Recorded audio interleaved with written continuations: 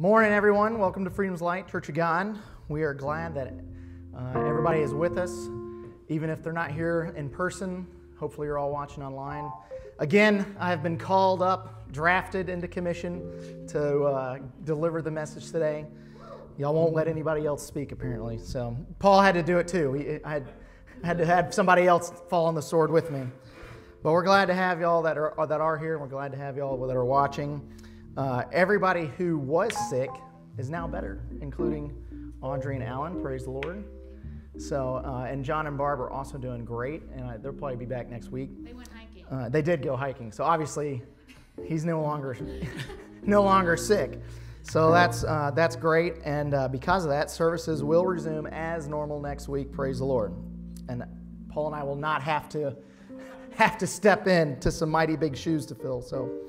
All right, so join us for discipleship training. It's going to be every Sunday morning at 10 a.m. Pastor Leah is teaching on I am who I say I am. And then Wednesday nights will also recommence 7 p.m. every Wednesday night for Bible study. Pastor Jeff has been in Isaiah 53 for probably 4 or 5 weeks, and he's going to be there for probably another 3 or 4 weeks. But it's really, really good stuff. It's all about understanding exactly what Christ's sacrifice did for us. And then also joy bells for the girls at 7 p.m. Hopefully, eventually, one day we'll have boys that will be able to have their own thing on Wednesday nights. But we don't have any little boys around, so only little girls. Which maybe that'll be enticing to some little boys. They'll be like, "Hey, girls." Nah, they hate him at that age. Yeah, no joke. No joke. Strike that. Moving right along in Jesus. Moving right along. Then don't forget Preppers. The next one will be on August 27th. It's always on the second and fourth Thursday. Obviously, we had some issues with this month, but thankfully we're going to get back on track. And it's on Thursday morning at 10:30 a.m. The next meeting title is Tired of Trying to Get More Faith and Finding the Will of God. It's a question. And I think we've all been there at least a time or two. And then a reminder to check out and subscribe to Facebook where Pastor Leah posts a daily devotion. Please like it and please share it. And then I think that's it. What's the next slide? That's it. We're good to go. All right. So let's get ready to praise the Lord. Worship team, let's go.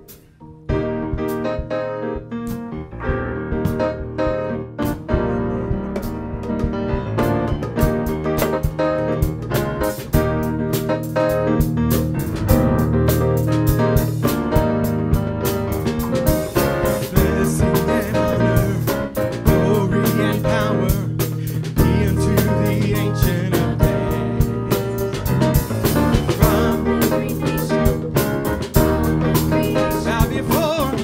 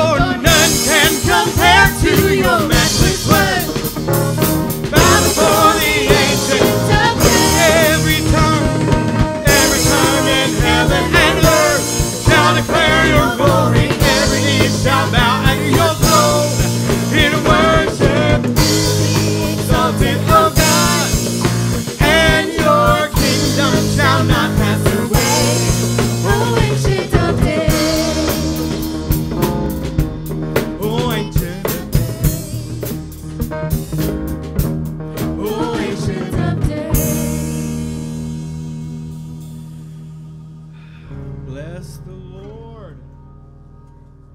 Ooh. Well, go ahead and give him some praise right where you are.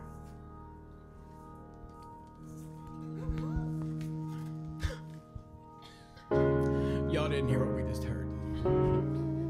Can I hear you louder in the back? Yeah. Somebody said, whoop, whoop. Well,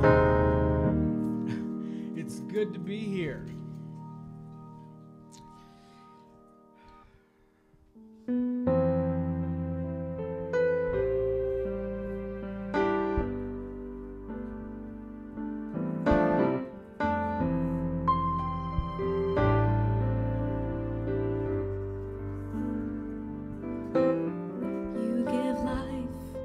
You are love, you bring light to the dark, you give hope, you restore every heart that is broken. Great are you, Lord.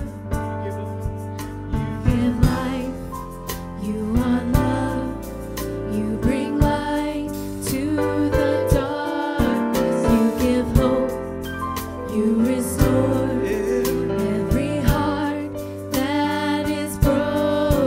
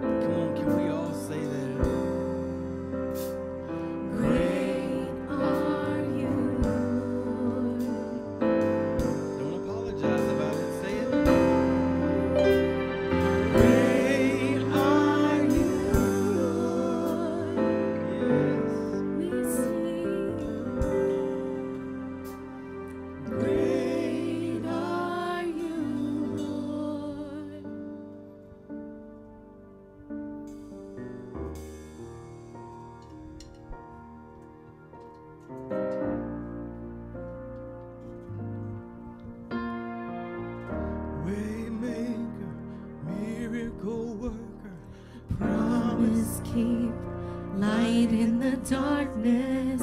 My God, that is who you are.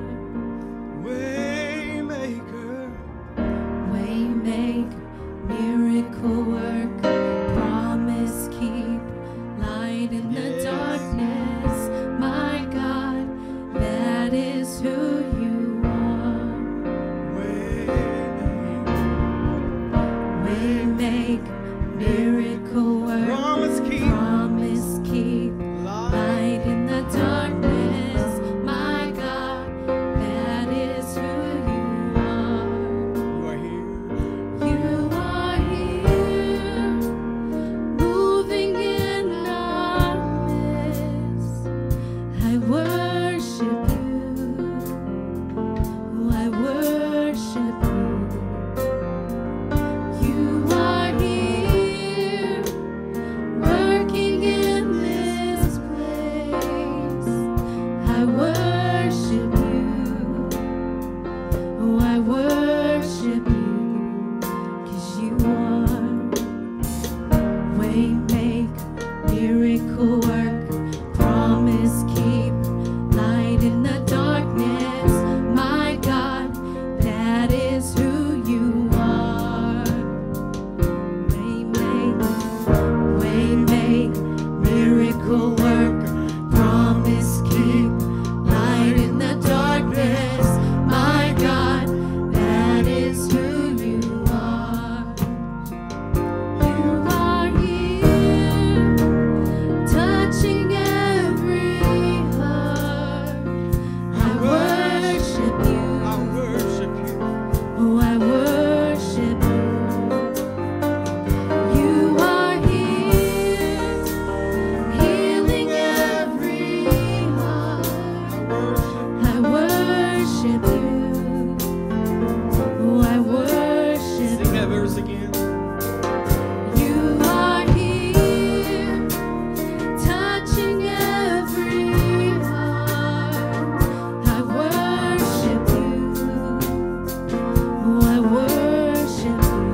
Come on, sing that at home. You are here, healing every heart.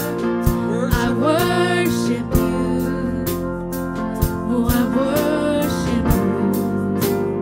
I call on Waymaker, miracle worker, promise keep light in the darkness. My God, that is who you are. Waymaker. Waymaker, miracle worker, promise keep light in the darkness. My God, that is who you are. Waymaker. Waymaker, miracle worker,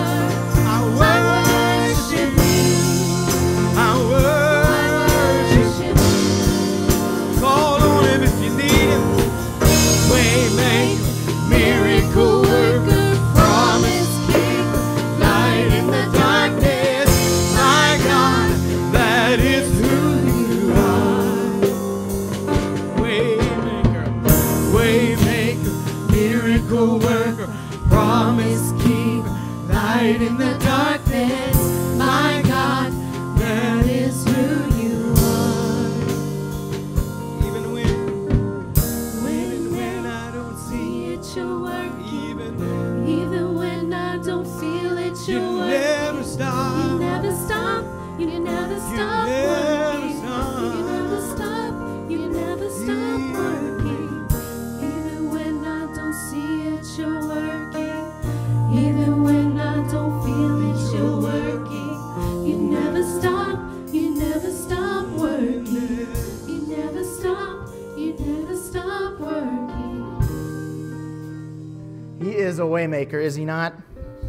And you know, this song segues right into what I'm going to be talking about, because even when we don't feel it and we don't see it, if we just trust in Him, He will make a way.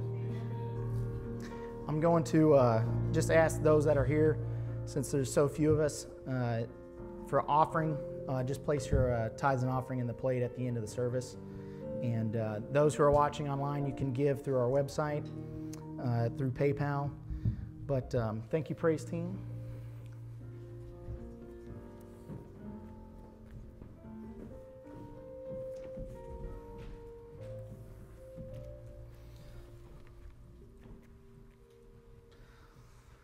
So the title of today's message is Choose You This Day. Today I want to talk to you about one of the most famous men in the Bible, Joshua. I'm sure all of us have studied the life of Joshua at some point, and maybe even multiple times, especially those who are raised in church. I mean, all of us know the story of Joshua. But I want us to really focus on a passage of Scripture that we all know or have heard multiple times in our walk with the Lord. It is so common that many have probably never taken the time to honestly think about its implications.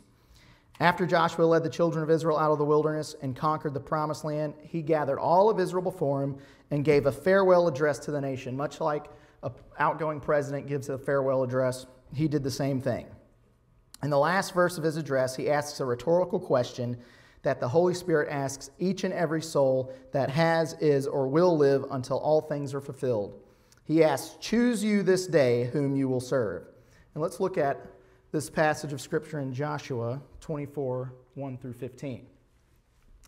So it says, "And Joshua gathered all the tribes of Israel to Shechem and called for the elders of Israel and for their heads and for their judges and for their officers, and they presented themselves before God." Whoa, don't go too fast. "And Joshua said," no, you're good. Go to the next verse. Molly's helping out with the slides. She's doing a great job. "And Joshua said unto all the people, Thus saith the Lord God of Israel, Your fathers dwelt on the other side of the flood in old time, even Terah, the father of Abraham, and the father of Nachor, and they served other gods. And I took your father Abraham from the other side of the flood and led him throughout all the land of Canaan and multiplied his seed and gave him Isaac. And I gave unto Isaac Jacob and Esau, and I gave unto Esau Mount Seir to possess it, but Jacob and his children went down into Egypt. And as you recall, they went into Egypt because of the famine. And I sent Moses also and Aaron, and I plagued Egypt according to that which I did among them, and afterward I brought you out.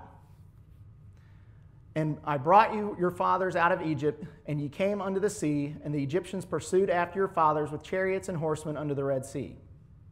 And when they cried unto the Lord, he put darkness between you and the Egyptians, and brought the sea upon them, and covered them, and your eyes have seen what I have done in Egypt, and ye dwelt in the wilderness a long season. And I brought you into the land of the Amorites, which dwelt on the other side of Jordan, and they fought with you, and I gave them into your hand, that ye might possess their land, and I destroyed them from before you. Then Balak the son of Zippor, king of Moab, arose and warred against Israel, and sent and called Balaam the son of Beor to curse you. But I would not hearken unto Balaam, therefore he blessed you still, so I delivered you out of his hand. And we're going to speak about Balaam here in a little bit. And you went in over Jordan and came unto Jericho, and the men of Jericho fought against you, the Amorites and the Perizzites and the Canaanites and the Hittites and the Girgashites and the Hivites and the Jebusites, and I delivered them unto your hand. There's a lot of ites in there. And I sent the hornet before you, which drove them out from before you, even to the 2 kings of the Amorites, but not with thy sword, nor with thy bow. And I have given you a land for which ye did not labor, and cities which ye built not, and ye dwell in them. Of the vineyards and oliveyards which ye planted not, do you eat. Now, therefore, fear the Lord and serve him in sincerity and in truth, and put away the gods which your fathers served on the other side of the flood and in Egypt, and serve ye the Lord. And then our key verse, and if it seem evil unto you to serve the Lord, choose you this day whom you will serve, whether the gods which your fathers served that were on the other side of the flood, or the gods of the Amorites in whose land ye dwell. But as for me and my house, we will serve the Lord. And that is a very powerful scripture. And if we really think about it, it seems like such an obvious question that any Christian would hardly assent to. Sure, we're going to serve the Lord. That's what Christians do. Much like the children of Israel did when Joshua asked it of them. They heartily accepted. If you go on to read that chapter, they're like, of course we're going to serve the Lord. We'll never go back to the gods of the Egyptians and the Amorites. But they did. But do we really think about what God is asking us with this one simple question? There are essentially three choices rolled up into the one main choice. They are, 1, who are you going to choose, God or self? 2, what are you going to choose to believe, God or your circumstances? And then 3, will you try to serve two masters? Meaning, are you going to try and serve self and or circumstances and God? So let's look at our first point. God or self? Let's take a closer look at this first question. Are you and I going to choose to serve ourselves, or are we going to serve the Lord? Joshua had to make the same choice just like you and me. We don't know much about the life of Joshua prior to Exodus, but we do know that he was born a slave in Egypt and left with the children of Israel when Moses led them out of Egypt. He would have seen all the mighty plagues that the Lord brought against Pharaoh. He would have watched Moses turn the water to blood, curse the land with frogs, smote the people with boils, and all the other plagues that God laid against the Egyptians. He walked through a divided Red Sea on dry ground and watched as Pharaoh and his armies perished in the waters as God let the waters flow back together. He went on to become Moses' right-hand man. He was one of the 12 spies that searched out the land of Canaan to bring a report back to Moses. He was highly respected by Moses and even became a kind of attendant to Moses. And all this, he had a choice to make. He had to choose to serve Moses as unto the Lord, or he could choose to serve Moses as unto himself. Just as in today's world, a position of authority can be manipulated for personal gain. Is that not the truth? Can I get an amen on people in power manipulating their positions for personal gain? We see it every day on television. And Joshua would have been no different. I'm sure it wasn't much different for him. He had to make the same choice. Many times we can be doing the right thing for the wrong reason. A prime example of this would be Judas. Judas walked with Jesus, was counted among the 12, yet in his heart his motives were always selfish. Outwardly he had the appearance of holiness, but on the inside he was rotten. Let's look at John 12, 3 through 6 to illustrate this. Then took Mary a pound of ointment of spikenard, very costly, and appointed the feet of Jesus, and wiped his feet with her hair, and the house was filled with the odor of the ointment. Then saith one of his disciples, Judas Iscariot, Simon's son, which should betray him, why was not this ointment sold for 300 pence and given to the poor? So he's trying to act all holy. Let's give this money to the poor. This he said, not that he cared for the poor, but because he was a thief and had the bag and bare what was put therein. So Judas was like the treasurer, and don't think anything wrong of me since I'm the treasurer of the church. I'm not a Judas. But Judas was the treasurer for Jesus' ministry, and he was probably skimming off the top. Because that says right there, he didn't care anything for the poor. He only wanted the money so he could be in his power. And that's why he eventually sold Jesus out for 30 pieces of silver. Judas chose to serve self despite what it looked like on the outside. Another prime example, and specifically mentioned in today's passage, is Balaam. And a lot of people might try and say that Balaam was just a soothsayer, but he had to have been right with the Lord at some point because he knew the Lord's voice. He wasn't just out there and all of a sudden like something's talking. He's like, oh, who is this? No, the Lord spoke to him. But somewhere along the way, he let his own personal selfish desires start to skew his prophetic ministry. And as such, when the king of Moab came and Balak came and wanted him to curse the Israelites, he was like, well, let me first go see what the Lord has to say. And he had to stop and pray and ask the Lord. And the Lord said, no, you're not to curse them. You're going to have to tell the king of Balak no. And so he told him, okay, no, the Lord says no, go back. And then, of course, they sent more envoys to him. And finally, he's like, well, let me ask the Lord again, like he didn't already know. And then the Lord spoke to him again and said, basically, if you want to go, it's at your own risk. And so he's like, well, okay, I'll go. And that reminds me of a funny story. How many men here who are married or been married, when your wife says, well, you just do what you want to do? Does that ever work out well for any of the men? that never works out well. That's always like, if you do that, you're going to pay the consequences. But we're like, oh, well, she said I could go do that. Well, that's what I want to do. I'm going to go do it. And then we find ourselves much like Balaam, who was on his donkey going with Balak and the princes to curse the Israelites. And then there was an angel in the road ready to kill him, smite him dead. And the donkey kept running off into the ditch, as Shannon alluded to this morning before service. And finally, he said, oh, well, okay, maybe I shouldn't be doing this. But still he went with them. He still chose to go and take the money that Balak gave him. And it's funny because he got all the way to viewing the entire armies of the Israelites, the entire encampment. He was ready to pronounce judgment, and the Lord spoke to him. And Balak actually said some of the best words that we can stand on prophetically, because he said, God is not a man that he should lie, nor the son of man that he should repent. And what God has said, he will accomplish. But the sad thing about Balaam is, even though he knew right, he knew what the Lord had said, he still chose to serve self. And does anybody actually know what happened to Balaam? I never knew it until just when I was studying for this.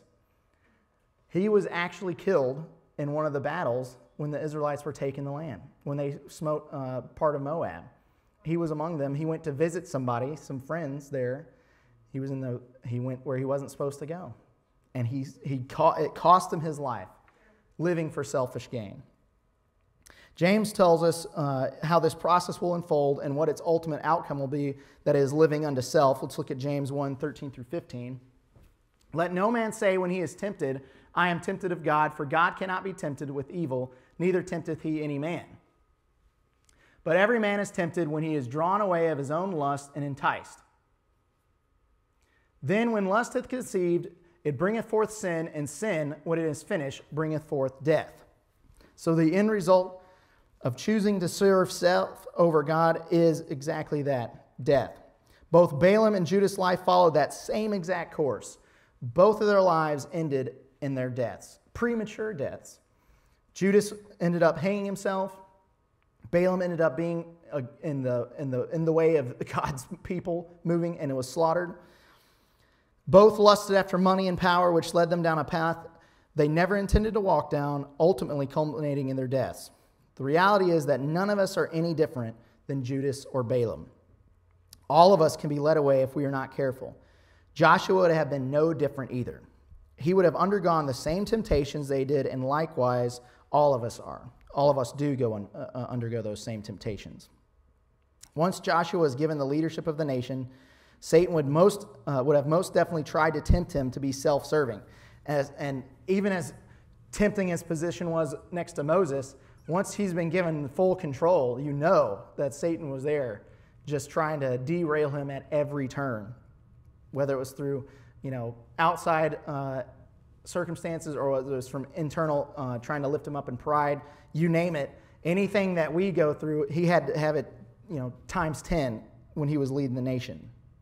Satan even succeeded in deceiving Joshua to rely on his own wisdom when the Gibeonites came in pretending that they were from a long way off, when in fact they were only 15 miles down the road.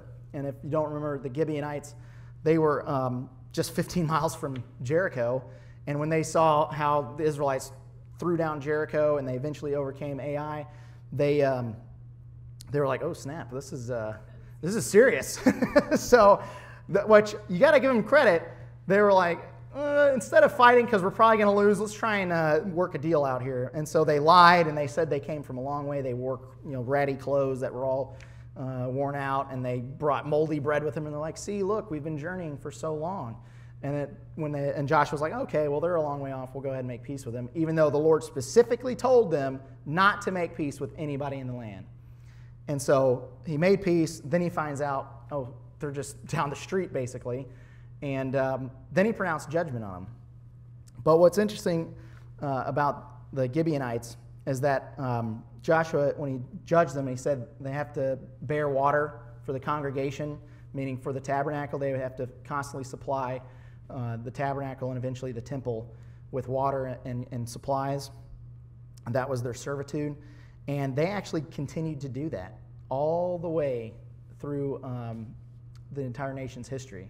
That was like they settled into it, and even David organized them into their own little, kind of priestly class almost to help serve the temple. So even in deceit, when their aims were evil, God has a way of redeeming even a bad situation such as that.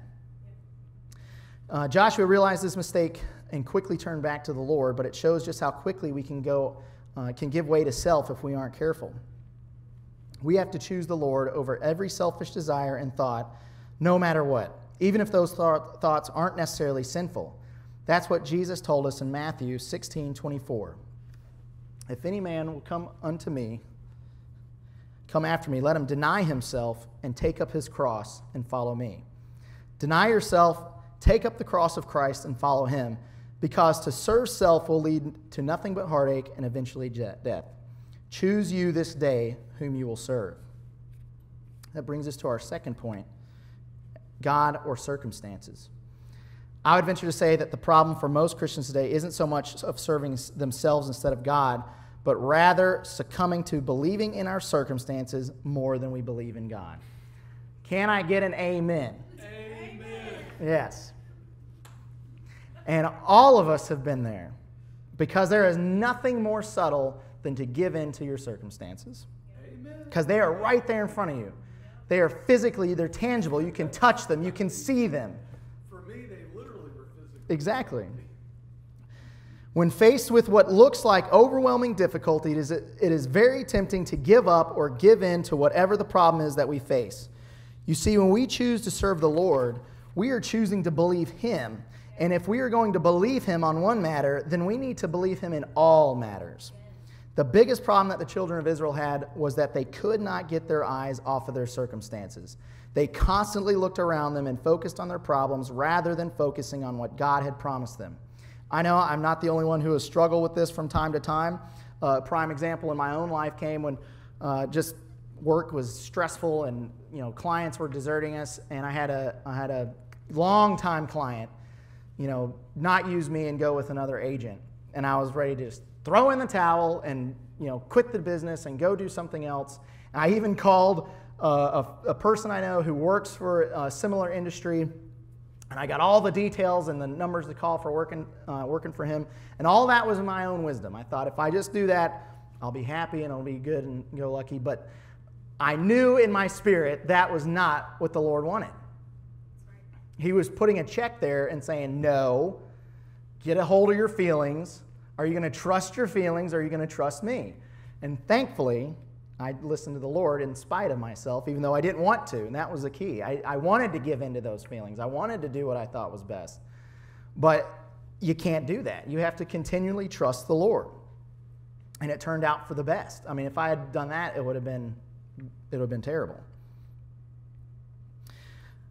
It is easy to do when the problem is real and looms large in front of you. One of the most glaring examples of this in Joshua's life, though he didn't succumb to the temptation, was when he accompanied Caleb and the other 10 spies on their mission to spy out the land. They spent 40 days scouting out their enemies and the natural resources of the land. The other 10 spies said that it truly was, as the Lord had spoken, that it was a land flowing with milk and honey. However, they said that there were too many giants in the land and that the people were too strong to be overthrown. Despite that, what the Lord had told them was true, they could only see the obstacles in their way. Notice that when the Bible calls it an evil report, not a false report. Has anybody ever thought about that? In Numbers, it's in Numbers chapter 13 specifically. But the Lord says they brought an evil report, and there's been theologians say, oh, well, they lied about the giants being so, they lied about the people's stature and all that. But it doesn't say that. It does not say that they lied. They actually said the truth. Notice they used facts to try and sell a bigger lie. They used the facts that they were giants and they were cannibalistic. They says they were people who consumed the land. And yet, all that being true, they gave an evil report because they looked at the circumstances, they saw the giants in the land, and they said it can't be done. Rather than looking like Joshua and Caleb saw, and they said, no, the Lord has promised the land, we will take the land. Joshua and Caleb saw the same giants, the same inhabitants that devoured land, but what they saw that the others didn't was the promise that God made them. They chose to believe God over their circumstances. They were fully persuaded that no matter how many giants stood in their way, no matter how many walled cities needed to be overthrown, the land was theirs to inhabit. God made a decree, and he would not reverse it. The spies caused the people to doubt God, and they were whipped into a frenzy to revolt. Instead of seeing how God had made a way and provided in each and every situation, all they could see were their seemingly insurmountable circumstances that stood in the way of claiming what the Lord had promised. So they were forced to wander through the desert for an additional 40 years, all because they wouldn't choose to believe what the Lord had promised. That journey should have taken no more than 6 to 8 weeks. It's just not that far. And yet it took them 40 years. And a whole generation had to pass away because of unbelief. Unbelief will always lead to ruin. And if it doesn't lead to your exact ruin right there in that moment, it will drag out the desert period longer than it needed to be. Because all of us will face those desert periods. All of us will face circumstances that seem insurmountable, that seem like they can't be overcome. But if we put our faith in Christ and what he did for us, if we trust that the Lord is going to see us through, the desert period will actually be shorter. A prime example in my life was when I was single, I relied on my own thinking to try and find a wife. I said, I know how to do it. I'll do this and I'll do that. And I signed up for ChristianMingle.com and I signed up for Match.com, and I'm going to different youth groups to try and meet Christian women. And you know what? It got me like 5 dates total in 8 years. It was like the Lord was throwing a roadblock in front of me every single way. And I thought, well, what am I doomed to be single? I wasn't thinking, because I was looking at it from a self perspective. I kept looking at my circumstances and saying, oh, woe is me. And finally, when the Lord finally got a hold of me, and I said, you know what? I'm going to trust you, Lord. I'm going to trust you, even if I don't care if I am single for the rest of my life. I'm going to trust you to find me the wife that you want for me. And not a month later, Jennifer walks in my life. And that's a whole other story for another day. But the Lord, as soon as I said, okay, Lord, I'm going to trust you, the wilderness period went from an 8-year period down to a month, 30 days. That was it. All because I finally settled it in my heart to trust the Lord. Joshua, through all of this, kept his eyes on the promise. Notice Joshua and Caleb were the only two from that generation, not even Moses, that were able to make it into the promised land. Circumstances will always change and go from good to bad and from bad to worse and back again to good, but God never changes, and his promise to see us through to the day of Christ Jesus is an everlasting promise. Our biggest mistake as believers is focusing on what the problem is when we should be focusing on who can solve the problem. There is no giant that can stand against God and his promises. We need to be fully persuaded in our hearts, just as Joshua and Caleb were, that no matter what stands in our way, that if it exalts itself against God and his word, then it cannot stand. I don't care if the giant is cancer and they say you only have 6 weeks to live. I don't care if you have a bill due and you got zero money in the bank account. I don't care, whatever it might be. Whatever giant stands in your way, and like Goliath rails against the people of God, you know you can be like David and say, no, the Lord says that he has delivered you into my hand today. It doesn't matter if it's sickness, poverty, relationship problems, whatever it is, God has overcome. And just in this last few weeks, we had COVID strike our church. And a couple members got sick with it. And I remember the Sunday night after I found out that John got sick with it, I had this weird headache that started in my head. And it was different from anything, it wasn't a normal like caffeine headache or something like that. It was just there, this kind of dull throbbing in my head. And I went to bed and I thought, I'll be better in the morning. And in the morning it was still there. And it was just kind of just dull ache all day Monday. And I had this temptation to run to the computer and type in COVID symptoms and see if a headache was one of them. And I had this temptation to just give in, lay down and say, well, I guess I'm just getting it. And I said, no. I said, I do not have to accept this. I do not have to accept these symptoms. I do not have to accept this virus in my body. And I prayed against it all day. I fought against it all day. I went and took communion several times to remind myself of what Christ did for me at the cross. And by the end of Monday night, it was gone. And then Tuesday and Wednesday, Tuesday morning, interestingly enough, one of our clients who, she and her husband have had it for a while now. Hopefully they're doing better. I haven't heard. But she said that the biggest symptom she had was that she had what felt like a sinus headache for days on end. And then right there, the devil said, oh, see, you got it. And he started trying to bring the headache back on. And I had to, there again, fight against it and say, no, I'm not going to accept this in my body. And it went away. And on Wednesday, he tried the same thing, and it went away. And I kept standing on what the Lord had said, that by his stripes I am healed. He conquered sin at the cross, and the fruit of sin is sickness, so he conquered sickness at the cross as well. Choose this day to believe God over every evil report that the enemy might throw against you. Paul got it just like Joshua did. That's why Paul could write with such passion in Romans 8:35 through 39. And I'm going to read this fairly quickly, so just keep it going in the background. Who shall separate us from the love of Christ? Shall tribulation or distress or persecution or nakedness or peril or sword? As it is written, for your sake we are killed all the day long. We are accounted as sheep for the slaughter. Nay, in all these things we are more than conquerors through him who loved us. For I am persuaded that neither death, nor life, nor angels, nor principalities, nor powers, nor things present, nor things to come, nor height, nor depth, nor any other creature shall separate us from the love of God, which is in Christ Jesus. And how is the love of God manifested in Christ Jesus? He came that we may have life, and life more abundantly. When the devil raises up a giant to assail you, proclaim in victory that God loves you, and in Christ Jesus there is no weapon formed against you that can prosper.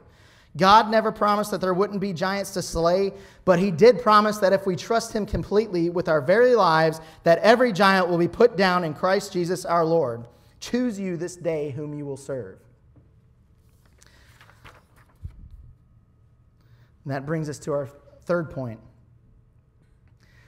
Are we going to try and serve God and ourselves, or give in to circumstances while professing to claim in God? No believer sets out to serve two masters, but many times we find ourselves doing just that. We may not think we are, but when we let selfish desires pollute our walk with God, or our circumstances define our faith, we are in fact serving two masters. We pay lip service to God while in our hearts we are double-minded, constantly giving place to vain imaginations and giving place to fear because the valley we're going through seems too deep and dark to make it through. Pastor Jeff has been teaching on this very thing for several weeks now. Paul says in Romans 8:6, to be carnally minded is death, but to be spiritually minded is life and peace. Too often we think being carnally minded is thinking or acting in overtly sinful ways. The three Church of God sins: drinking, smoking, cussing. That's it. If you did those, you're being carnal. That's what we were raised in. And Audrey knows because she grew up in that. No shorts, that's right. Shorts, swimming with the opposite sex, and drinking, smoking, cussing. That's it. You don't do those things, you'll make it. And it's ridiculous, but that's not really that far from the truth and how we were raised. Not from mom and dad, but just the church in general. But that's only a portion of what it means to be carnally minded. Any thought or action that is contrary to God's word is carnality. Meaning, if you rely on your own wisdom instead of asking God for his wisdom in a situation, you are being carnally minded. If you give more weight to what doctors say than to what the Bible says, you are being carnally minded. If you think that your good deeds or good habits will merit you favor with God, you are being carnally minded. We need to purge our hearts and minds of any thoughts or desires that exalt themselves above God. That's why Paul declared, it is no longer I who live, but Christ who lives within me. We need to ask ourselves, what do I truly believe? Will I believe God even when my circumstances say otherwise? Will I believe God for something He promised me even when there are giants inhabiting the promised land? Will I believe God even when it will cost me something? Will I believe God when being selfish is easier or more advantageous in the short term? There's only room for one king on your heart's throne.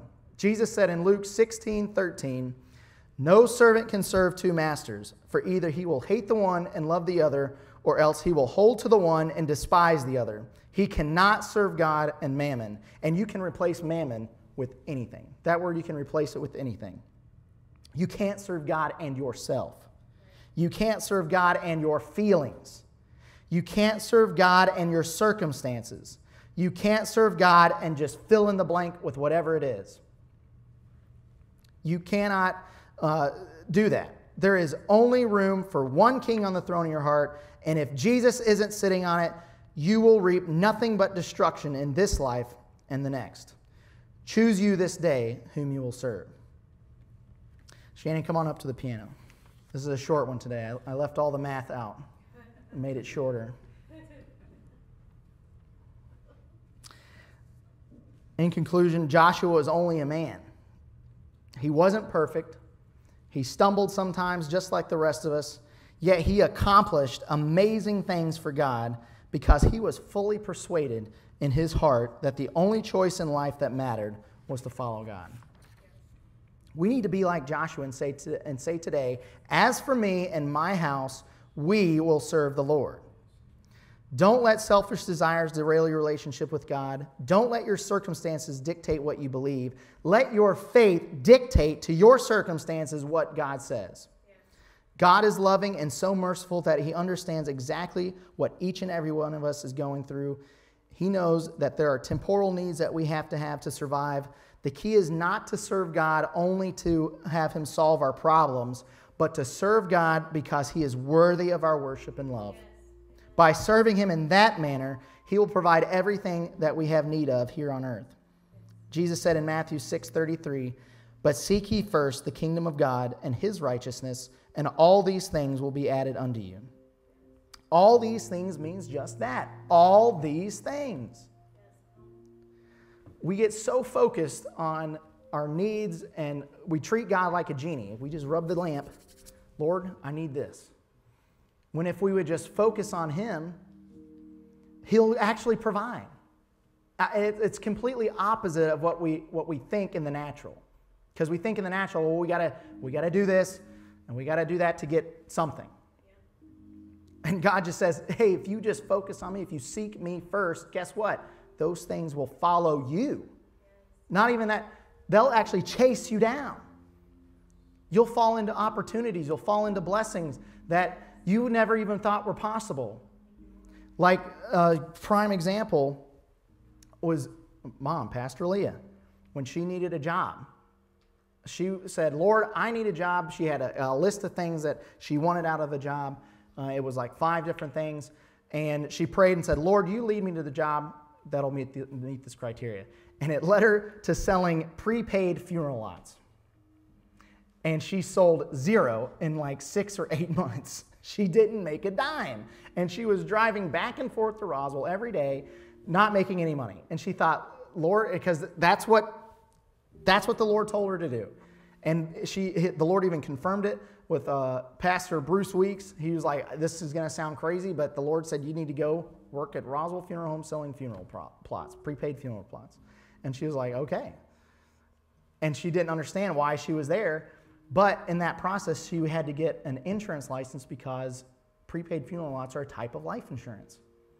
And so I remember when Riverstone had first opened up, and we all went out there as a family to the Mexican restaurant that was there, and there was an insurance agency, and Dad said, you need to go in here and ask for a job. He's just like, you need to do this. He just felt in his spirit, this is where you need to go. And they got into the biggest argument because she was like, if they needed help, they'll have a help wanted sign. He said, those people don't put help wanted signs up. He's like, and so she was like, well, fine, I'm just going to go in there just to spite him, just and prove that they didn't need help. They didn't need to hire her, and she got hired that day. And that changed the course of all of our lives. Because she was faithful to God and trusting him to lead her to the job she needed. And she's given that account later on where she was driving out to Cartersville for something, and the Lord he just put it all in her spirit. I gave you accounts that you didn't get yourself. I gave you this that you didn't get yourself. All these things, just like the children of Israel. Gave them houses they didn't build, vineyards they didn't plant. He gave them cities that they didn't build. He gave it all to them just because they were faithful to follow him. In conclusion, will you choose God or self? Will you believe your circumstances more than God? Are you going to continue being double-minded, trying to serve two masters? Choose to be fully persuaded in your heart to follow God. Choose today to serve God, and he will drive the giants from the land. Now I know it's been short, but if there's anybody struggling with giants right now in their promised land, I'm just going to extend an altar call. If anybody wants to come up for prayer, we'll gladly pray with you. If anybody out there online, if there's a giant that's occupying your promised land, you can join with us in prayer.